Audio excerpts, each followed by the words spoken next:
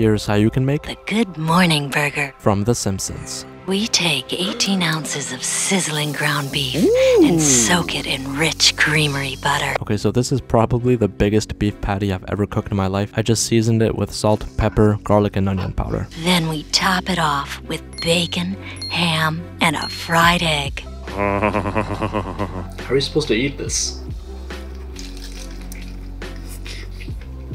Okay, that's actually not bad. It is too big. I'm gonna break my jaw trying to eat this again. Like, you can't go wrong with beef, bacon. I didn't use any ham. I just had, I think that was sliced turkey. It's still good. It's juicy. I had to finish it off in the oven or else it was going to be raw in the middle. I got a nice little brioche bun too. The fried egg is a nice touch. Would I have this in the morning? Maybe on my cheat day, yeah. But yeah, this is not meant for breakfast. But I would give this a 8.7 out of 10. Homer knows what's good.